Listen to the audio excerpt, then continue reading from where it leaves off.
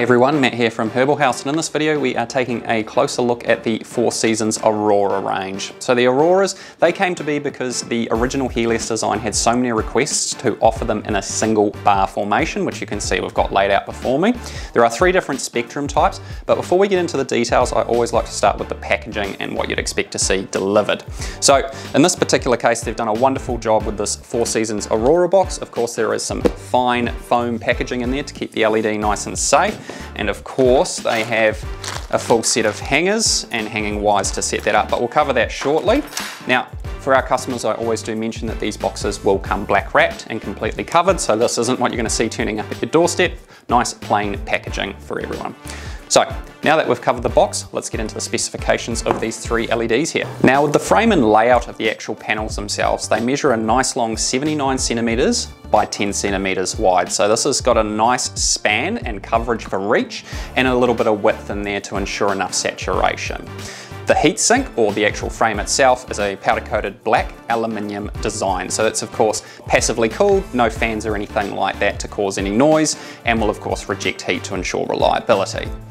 At the very ends of the frame, we have a set of hanging hooks, which you can, of course, use the included equipment, or you could jerry up something yourself, no problem at all. They do allow those options.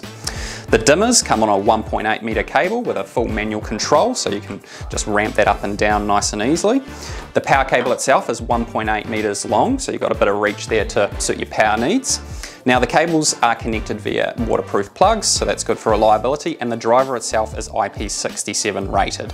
So this entire panel is good to put up with very high and harsh conditions without any problems at all. Now we rate the approximate flowering coverage for this particular panel to be about 1.2 meters by about 0.6 in width. So that's obviously a very general coverage, because a lot of people will find that they can either run the panel closer, reducing that coverage, or lift it a little higher to extend that coverage as is. Okay, so you can see this is quite contrasting to the last light with that very cold white light. So we refer to that as 5000K, which is a little bit higher up in the color temperature range, which means we're getting a very blue emphasized white light. So what that means for your plants is they're going to grow shorter and they're going to grow stockier, which is why it is the only spectrum on this panel, of course powered by Samsung LM301bs at that particular spectrum. So for a lot of people, they'll be using this in a much larger space than you would a flowering light. For instance, we'd rate this coverage to be relatively comfortable for about 1.5 meters length coverage by around 60 to 90 in width coverage. For a lot of people, you'll be running this at around 18 hours or longer,